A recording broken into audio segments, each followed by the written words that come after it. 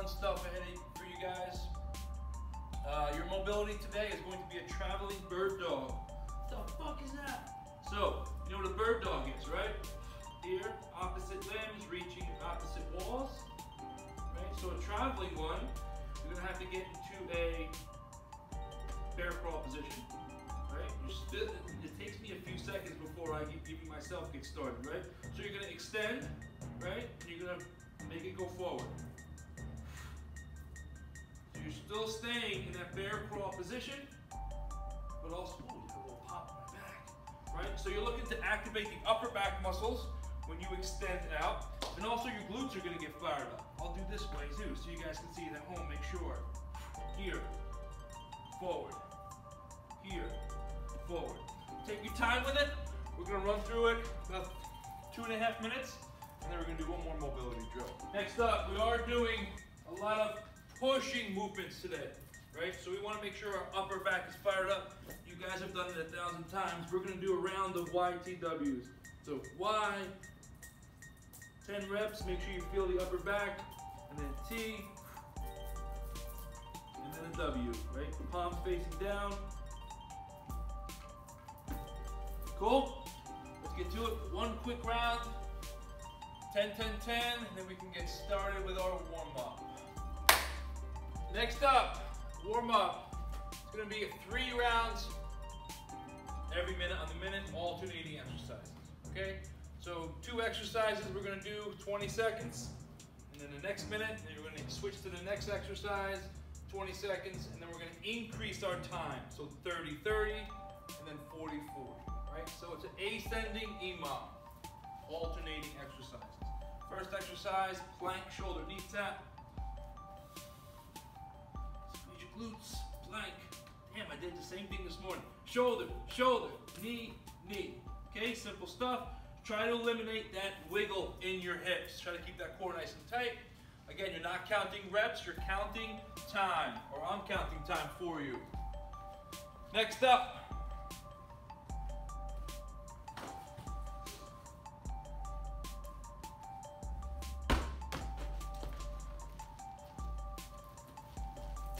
medicine ball sit-ups, okay? So again, I just said we've been doing a lot of pushing today, right? So we want to make sure our lats are fired up and they can help our shoulders with our movements.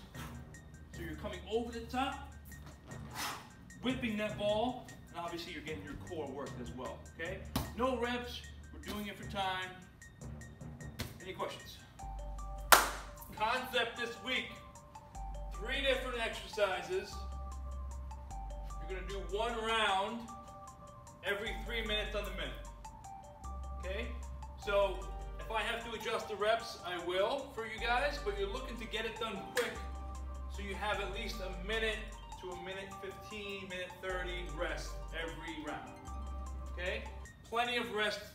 It is power and strength week. You guys know the deal. We're looking for smaller reps, more effort, more intensity, and more rest. So 3 different styles, or techniques I should say. First one, your first exercise is gonna be a mid, or is gonna be a hold all week long. So for today, our hold is gonna be a mid push-up hold. So mid push-up, right? If your full push-up is here, midway through, it's gonna be about here, right? So if you're doing full push-ups, instead of, obviously if your knees are down, you're looking to squeeze your glutes, keep your head up, keep your head neutral. All that pressure is on my upper back, chest, and triceps. And obviously you're getting some core work, right? So you're gonna hold that position. If you're at the level of doing knee push-ups, it's totally fine. Same rules apply. We're looking to tax the upper body a little bit. We're looking to exhaust the upper body muscles, not necessarily the core. So if you're here, same exact thing, okay?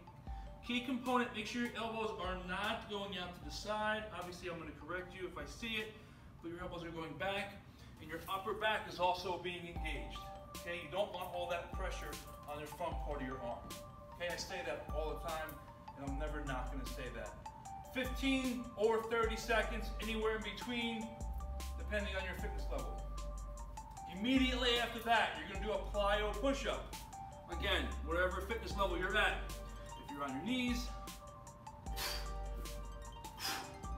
right? Or if you're doing regular push-ups. Key component, if you're not able to control the landing and come off the ground with a solid core, I'm going to suggest regressing the exercise. It just makes sense, right? 8 reps for that. And your next one is going to be the strength component, which is a floor press or a bench press. Some kind of chest press.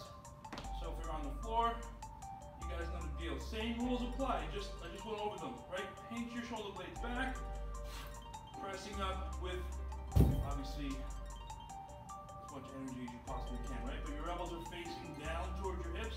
They're not facing out. If you want a little bit more core work, if you're at home and you have lighter dumbbells, you can always do the tabletop position. Anytime you guys are here, you can choose barbell, dumbbell, floor press, your options with that. Your reps for the strength component are going to be anywhere from 6 to 4.